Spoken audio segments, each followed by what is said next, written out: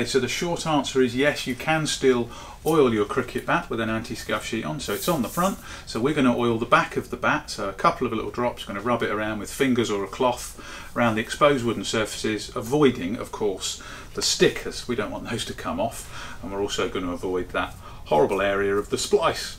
We'll go all the way around the bat. To store it, we're looking then to store it bat face down so that gravity takes its effect. We have put together another video on how to oil your bat and why, a lot more detail in it. We'll put a link into the video here so you can have a good look through. In terms of knocking in the bat with an anti-scuff sheet on, yes, you can do that. We can use a mallet or we can use a machine.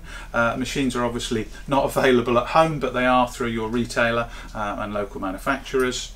Looking to hit on the main areas of the bat that you're going to use. We have put together a video with much more detail on how to knock in your cricket bat, and we'll put a link into this video for you to have a look through.